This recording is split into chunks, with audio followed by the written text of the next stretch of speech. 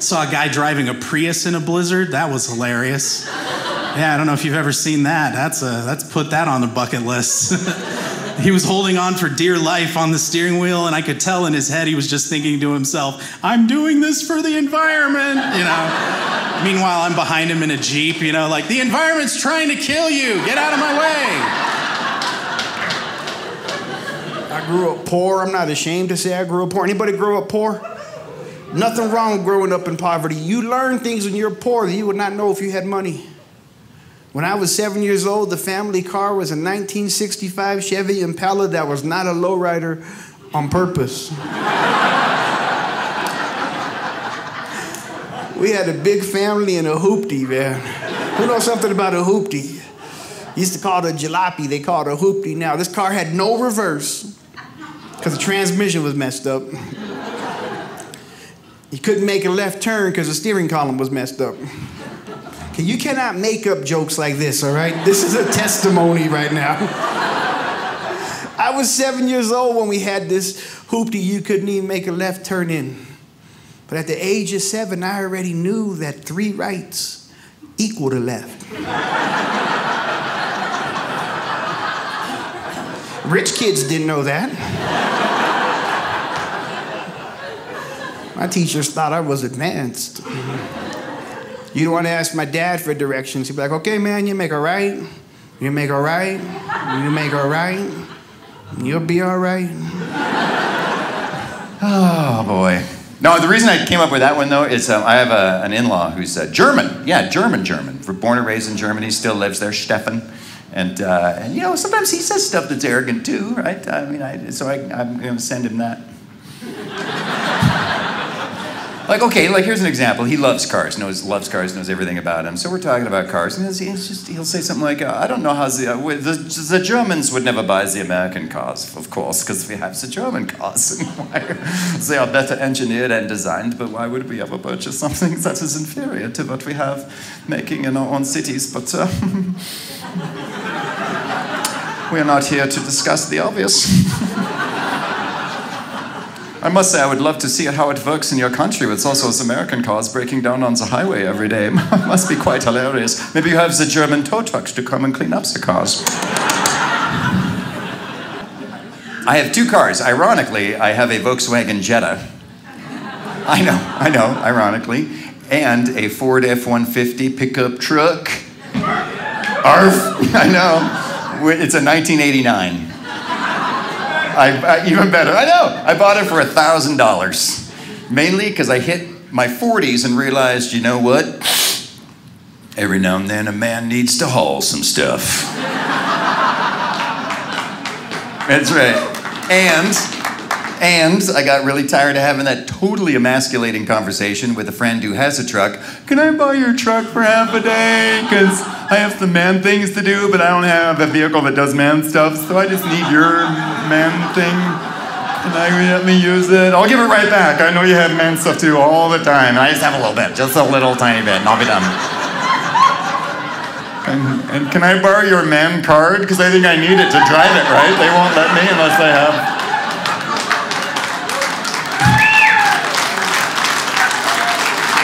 Yeah.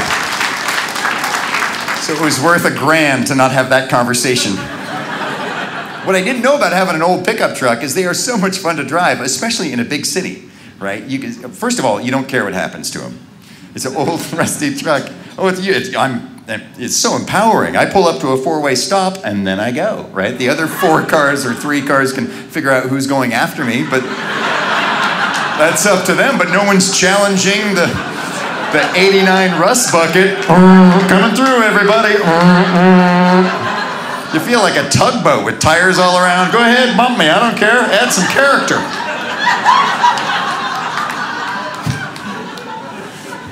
You can help the police, that's the best. You can be a vigilante in your own neighborhood. You go pull out into traffic, there's a car bombing along at the speed of light, and you think, oh my gosh, if I pull out now, he will rear end me. So you do, right? Like, hey, you better slow down, sporty. Woo! That is not the speed limit in this neighborhood. Go ahead and nestle your grill into my trailer hitch. I'll give you a tow to where you want to go. I don't have a boat or nothing.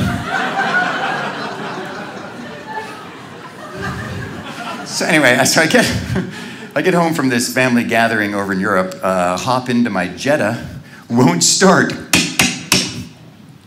Oh, was ist the problem with the German engineering? It's just so clickety-click-clicky. You know why it wouldn't start? The mechanic said before I go on a long trip, I should unhook a battery cable or something, because apparently my over-engineered piece of German genius won't stop thinking about stuff the whole time I'm gone. Right, I've got this car just sitting into my driveway talking to itself for 2 weeks. Are the doors locked? Yes, they are locked. We check one more time. 1, 2, 3, ja. Yes. The sun has gone down, lights the clock. Oh, someone is too close to the car. Alarm! Boop, boop, boop, boop, boop, boop. Oh, vigilance is tiresome. Anyway, hop out of this Jetta, jump into my Ford. This thing hasn't had an oil change since I was in high school. I swear to you, it has. I put new oil in, but it just sort of goes away after a while. It's this one-way oil system. One turn of the key, just... You know why? Because while I was away for 2 weeks, my pickup wasn't thinking about squat. It was just sitting there under a tree in my backyard.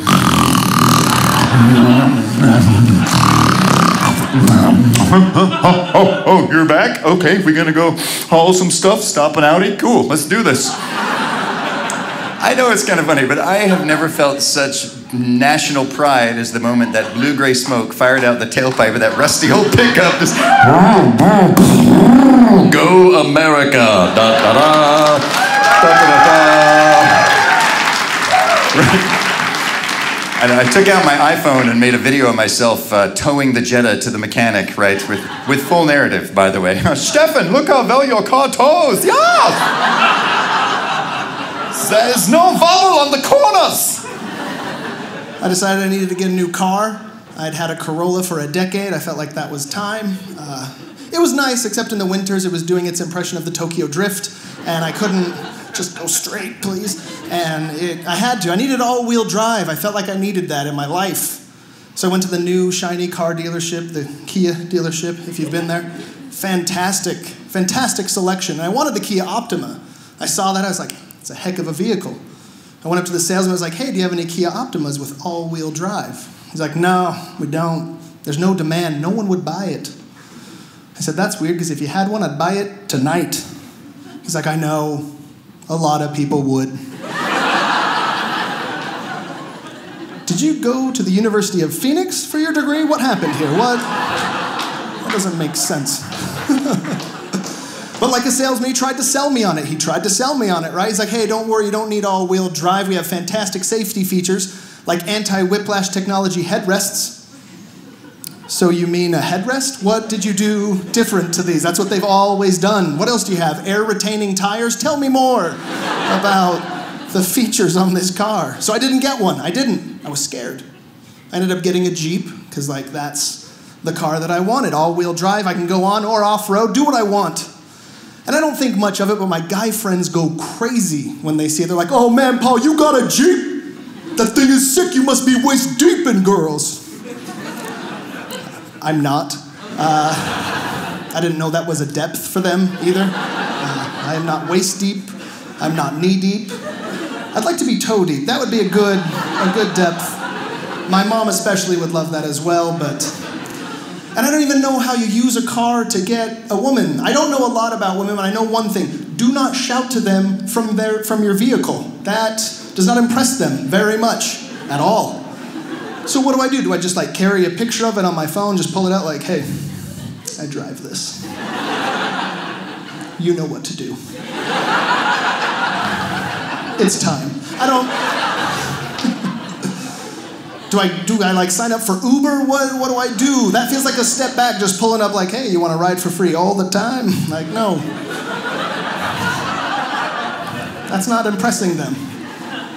So I ended up just like seeing a group of them and just shouting out like random features. I can get 27 miles to the gallon and tow 7,200 pounds. And they're like, good for you. But the guy next to him's like, that's amazing!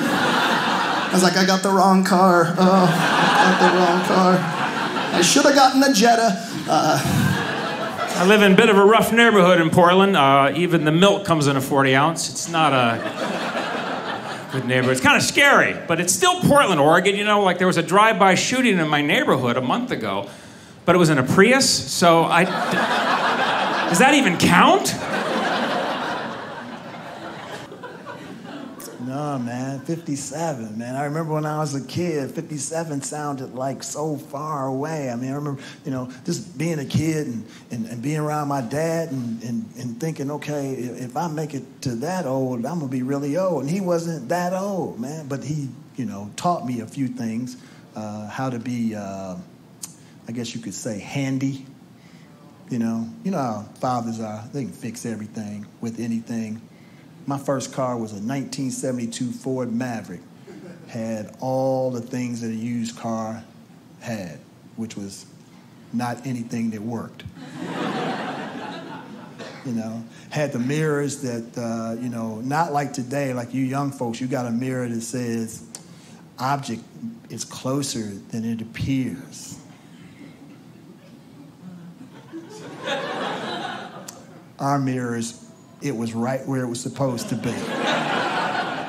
You back up your car now, you'd be like, oh, I got room. Oh. No. We knew what was behind us. My windshield wipers didn't work. They were not intermittent. They were just lazy.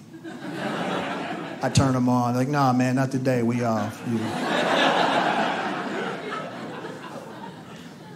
I had the cup holders.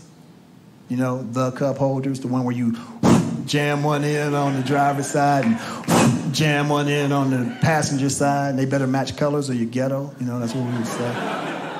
You know what I didn't have that all of you had in your first car? I didn't have a gas pedal. She's looking at me like, what?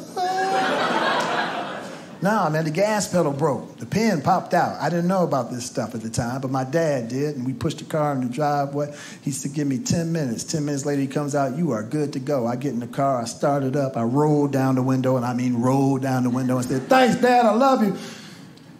Put my foot down, flat. Nothing. Rolled down the window, hey, Dad, you didn't do anything. He said, well, did you pull the string?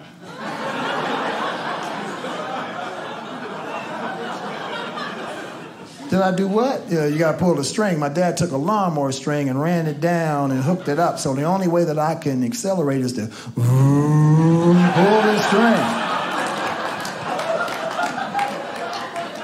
I was like, dude, you got to be kidding me. You want to drive the car, you got to pull the string. And it was awkward at first, but you have to learn your bearings. So I was like, okay, if I get right by here, it's 30. If I get right by here, it's 45. If I get right here, it's 55. If I get behind my back, I'm in trouble, right? So I'm driving around, and I couldn't drive distracted because I had to keep one hand on the wheel and one hand on the string. You know, you can't hold a phone or anything like that. If I want to take a sip out of my pop, thank God for that cup holder. I just lean over and try to grab the straw with my tongue. And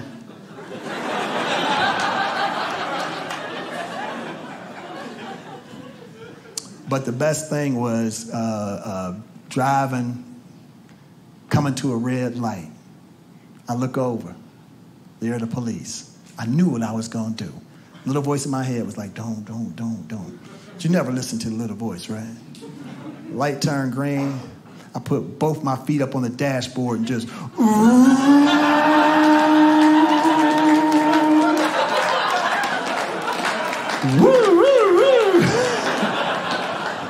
They pulled me over, man. They pulled me over. And I just knew I was going to get a ticket. And the policeman came out, and he started walking to the window, and I was shaking because I was a teenager, right? And I know I'm getting a ticket. I look up. Here's a $20 bill on my face. I was like, what is this? He said, man, that was the best magic trick I've ever seen.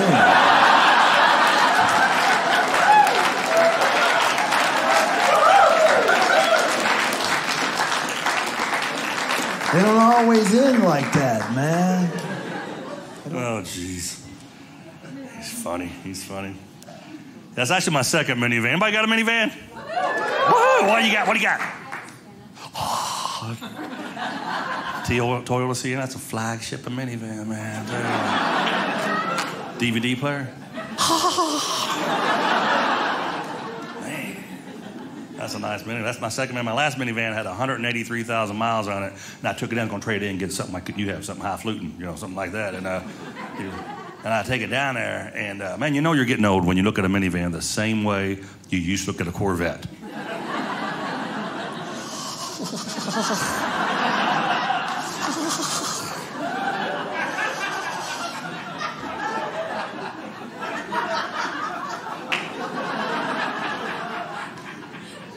That's got the sliding doors on both sides.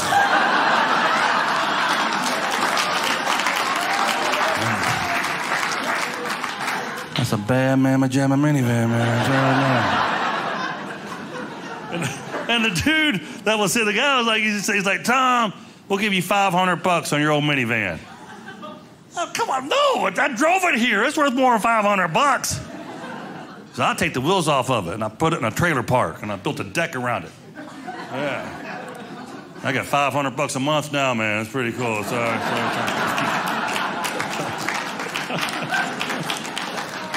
Flew into Salt Lake City and drove down here. That on the highway, that's the most mysterious time for me. Trying to keep track of that world around you. How do you keep track of all those car names that are out there? Hundreds of different car names. How am I supposed to keep those all straight? Some cars don't have a name. All they've got's a number. That never made sense to me unless you're trying to get the biggest number. I'll give you an example. Mazda's got a 2. They got a 3. They got a 5. They got a 6. Oldsmobile had an 88 and a 98. Chrysler's got a 200 and a 300. Mazda had a 323. Ford had a 500. Mazda had a 626 and a 929. Pontiac had a 1000. Audi's got a 3,000, 4,000, 5,000. Pontiac had a 6,000. Saab had a 9,000. Nissan just said to heck with it. Now they make an Infinity.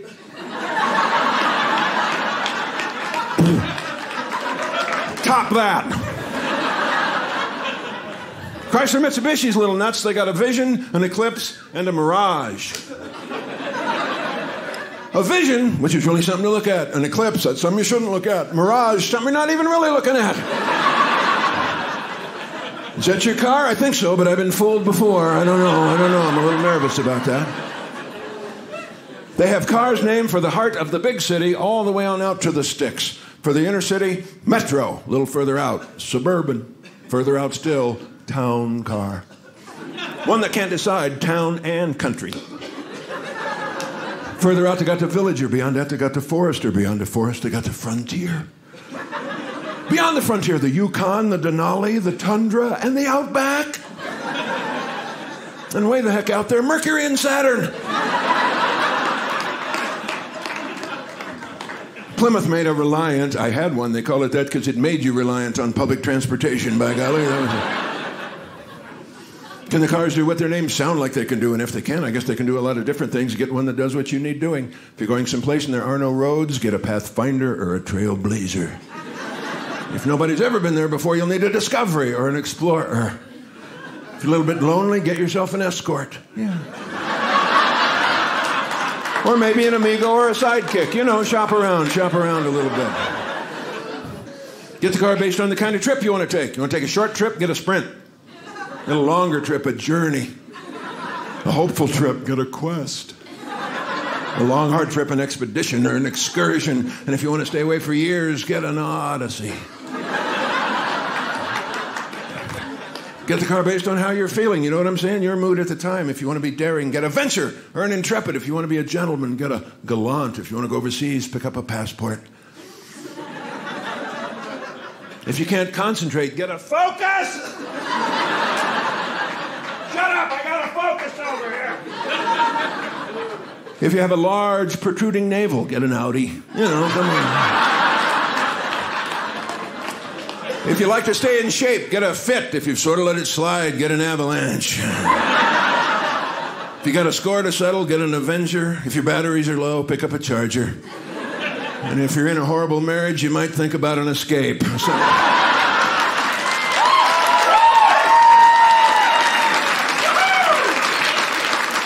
Are you in school, 21?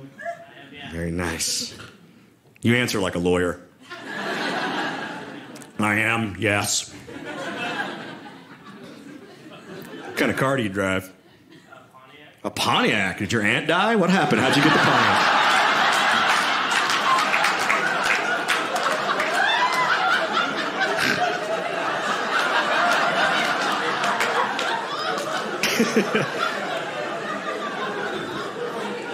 got a feeling that was in a will, 21. We're gonna leave Junior to Pontiac. He's gonna be a lawyer. What do you drive, 16? A Toyota Corolla, very nice. What kind of car does your dad drive? A truck. Your daddy drive a truck too? And what does your dad drive? He drives a Nissan. Nissan, very nice. Pontiac breaks down with you and your mama in it. Can you fix it? That's a no. You're a lawyer. That's a no. That's the noise it's making. Understanding the combustible engine. Boys want to make a lot of money in your life, be a good mechanic.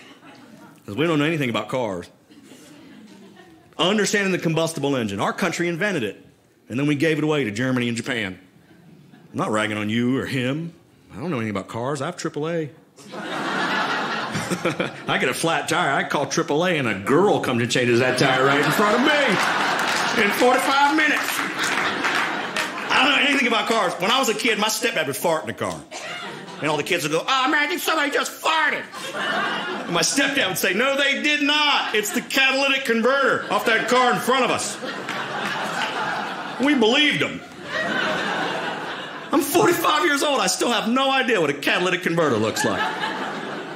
I just wish America would start building cars that run on normal catalytic.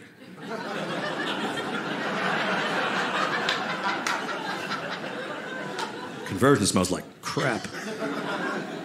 But I went down, I saw this car. It was sad. It was the car I had ever since high school. It had been ripped apart. And like I said, I didn't take a lot of pride of ownership in my car, but I didn't mind driving it around, except when I had to take it somewhere nice. Then it definitely felt a little bit awkward. Like, I lived in LA for about a year and a half. I was dating a girl that lived in Seattle. She flew down for the weekend. We decided to drive down the coast. We went down to Newport Beach, really nice area. I got us a Hotwire hotel, because I'm classy. Seriously, if you guys haven't done Hotwire before, awesome deal. $100, get to stay in like a 5-star hotel that you have no business being in, usually while they're doing massive renovations. They were tearing asbestos out of our room while we were sleeping, but I was like, hey, these sheets are soft, so... But it was awkward because as we were driving up to the hotel, it was one of those ones that has that big sort of roundabout kind of thing with like a couple of fountains in the middle. And then off to the side, they have that special area where they park all the super fancy cars. So a lot of like Maseratis and Porsches and Rolls Royce. And I'm just putt-putting up the hill and Doug. And I turned to the girl I was dating. I was like, sweetie, I am not going to valet Doug here. I hope that's okay. I'll just drop you off. You check in. I'll park somewhere. I'll meet you in the lobby. She's like, okay. So we pull up to the front. She gets out. The valet guy hops out. He's like, hi there, check it in. I was like, yes, she is. I'm not going to valet, though. I'll just park myself somewhere. And the guy's like, well, actually, we valet park all the vehicles for everybody who's staying here. I was like, okay. Then we both just sat there for a second. And he kind of was hesitating. And I swear, for a second, I really thought he was going to say, if you'd like, we could just throw this away for you, actually. We have a pit in the back that's on fire. We can just roll it on in. You can pick up something new in town. So it's like, fine. I gave the guy my keys. Gave me a little piece of paper. Went, checked in, spent the night. Next day, came down, gave the guy my ticket for him to bring my car around. And while we were waiting, I turned to the girl I was dating. I was like, you know what would be hilarious? Like, just to kind of break the tension. What if when he brings my car around, I just start going nuts over the condition it's in? Like, what if I just lose it? Just pretend like I gave them a mint condition 1998 Honda Civic. And then when they roll Doug's sorry self around the corner, I just go nuts. Just be like, what happened? You only had this for 12 hours. Where did all these cracks and dents come from? This rust is awfully advanced. I thought that would be hilarious. Unfortunately, before I got a chance to say anything, I looked in through the windshield, and sitting on the dash was this little piece of paper with kind of the generic outline of a car on it, where they had marked up all forms of previous damage so they wouldn't be liable for it. I've never felt worse for Doug in my entire life. Just all of his imperfections circled and X's, and somebody wrote, should have tried harder on the back. I don't know. so this is what I do. It's kind of weird to be a parent and do this job, but, I'm just like a normal guy when I get home. And I was a cool guy. We got some young guys here tonight. Yeah. What kind of car do you drive, man? Or truck? Station wagon. Okay, well, can we do cut 2 on that one? Because that is not going to help this joke.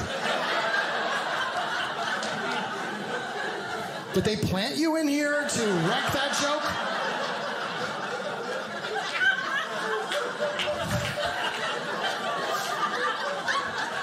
Okay, I don't know. Can you make sure we get a photo of this guy and not let him into any other specials? The joke ruiner. Let's go back to paleo water drinker. All right. What kind of vehicle do you drive? Minivan. Okay, this is just not right. Not right. Not right.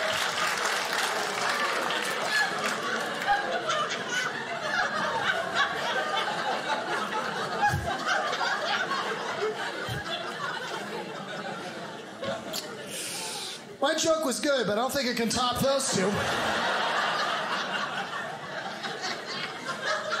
Okay, how old are you? 35. How old are you? 34. All right, well, maybe.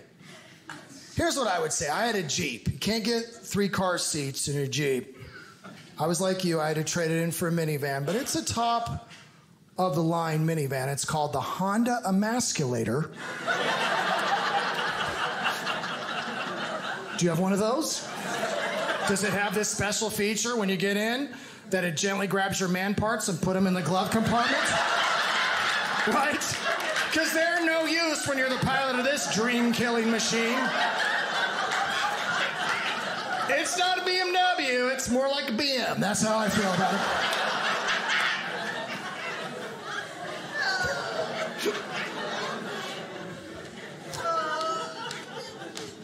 Some people think the toughest guy in the road's a guy driving a Hummer.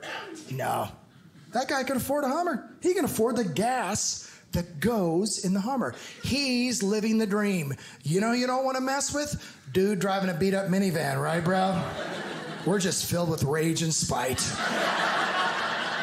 We're liable to get out at any stop sign, break a juice box right over your head. The only time we ever feel better than anybody is when he drives by in the station wagon. That's the only time. Yeah. Oh. Great. Now you guys have to tour with me.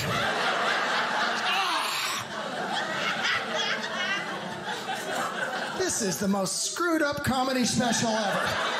You've watched them on TV. They don't talk to people in the audience. This is wrecked. No, it's okay. Thank you. I think.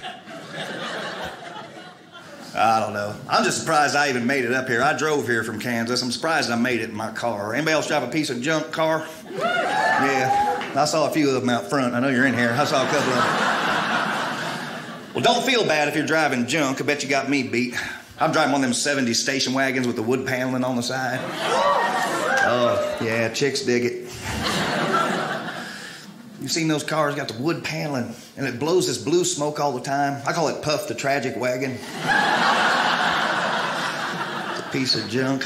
I drove through a snowstorm in Colorado coming here. I found out my windshield wipers have 2 speeds, off and smear. That's what I got, off and smear. It's always broke down. I have to ride with people a lot. I rode with my dad about a week ago. You guys ever want to find out if your dad's getting old? Take a ride with him. I'm not kidding you. My dad's in the fast lane on the highway going 38. He's chain smoking Camels with the windows up. I'm like, thanks, dude. I'll have a tumor time we'll get to Target. This is awesome. Could you crack it?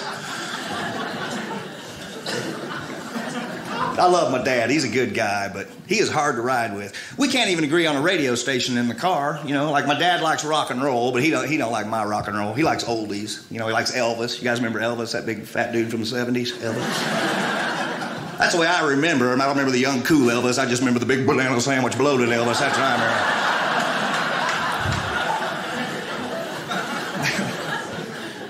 My dad loves Elvis. He don't even think he's dead yet. He don't. He thinks he's on some island out there with Bigfoot and a bunch of chicks or something. And he hates my music. He's always complaining. He's like, I don't understand all this screaming rock and roll stuff you listen to. Okay, Dad, you want to explain Shamalama Ding Dong to me? What is that? You know, how messed up you got to be to write Papa Meow Meow, Papa Meow Meow, Papa Meow Meow. Okay, just settle down, chubby checker. You're scaring a dog, all right?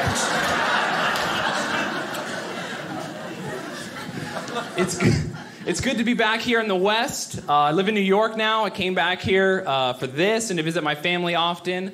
It's also, there's different challenges being here than in the city. Like, for instance, recently while I was here, I hit a deer with my car. Yeah, but it's not what you guys think, okay? I did it completely on purpose. Now, how that happened was, I was driving, minding my own business, and I'm going down the street, and I looked over, and I saw a dog and a deer in a parking lot together, okay? And I was like, oh, they're friends, like in Disney. But I was wrong. They were not friends, they were enemies, and they were fighting pretty hard, okay? All right, I didn't even know, the deer was hooving the dog. I didn't even know they did that, all right? And the dog hated it, so the dog goes running away from the deer to escape. And the dog comes running across the street, I'm driving down, and the deer comes chasing after the dog, and I had a decision to make. Yeah. Listen, it was an Australian Shepherd, okay? It's crunch time. I hit that deer so hard with my car. I swerved and everything. Listen, I hit that deer like my stepdad was riding it. Do you understand?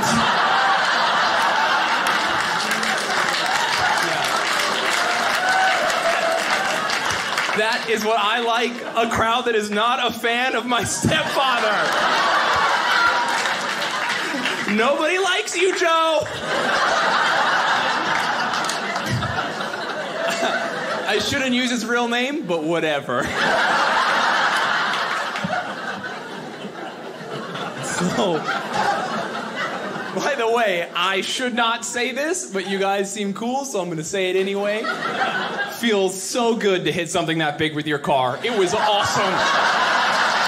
Yes.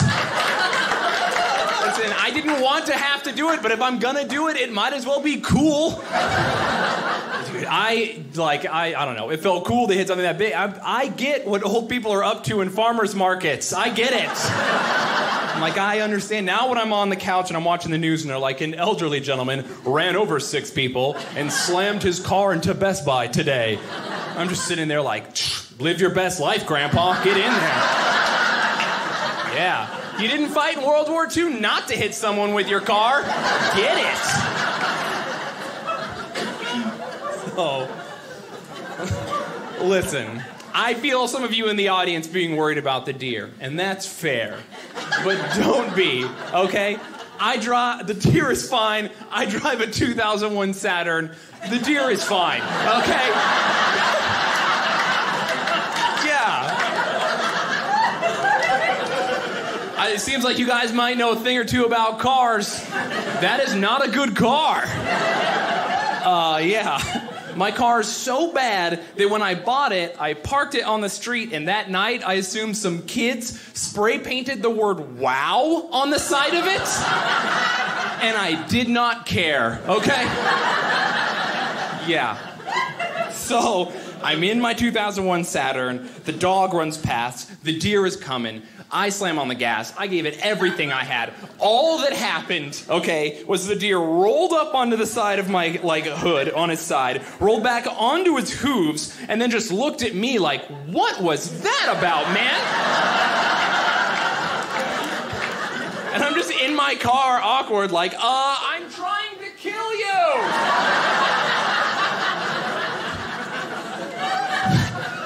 The deer just is like, I don't need this, and it left to go do deer stuff or whatever. So the deer is gone. I'm sitting in my car. I can't believe this just happened, and I realize the dog is nowhere to be found. The dog escaped. Yes, I'm an American hero. Yeah, I deserve this. I know. It's like the troops, then me, then firefighters. I'm feeling very good. This is literally the most on board anyone has ever been for that premise. I used to put myself above the troops even as a joke. People were like, pull it back. You gotta be fine. So, I'm feeling good. I'm in the street. I just hit a deer with my car. I'm a good person. I'm feeling great. I'm jazzed up. I'm like pumped up on adrenaline. I just can't believe that happened. I'm like dancing in my car. I was like, oh, it was crazy. And I look over and I see a family. They're wearing their Sunday best, like a mom and a dad, and they're pushing a baby stroller down the sidewalk. And I was like, oh, they probably saw everything. They definitely want to talk to me. So I do a U-turn. I pull up to them. Have you ever seen a guy pick up a baby stroller to get away from you faster?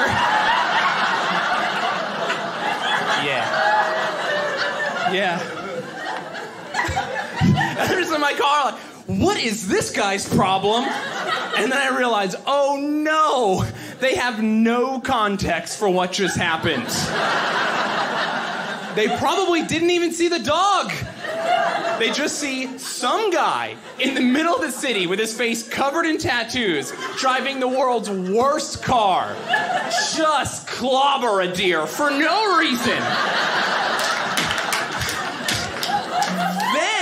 That guy sits in the street and thinks about it for a while. Spots your family.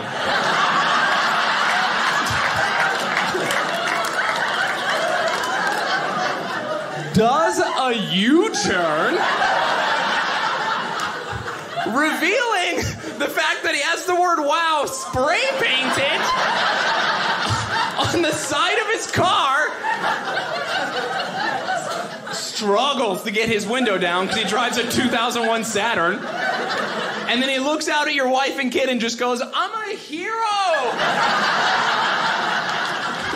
He left so fast. He left his wife. He did not care. Hustling.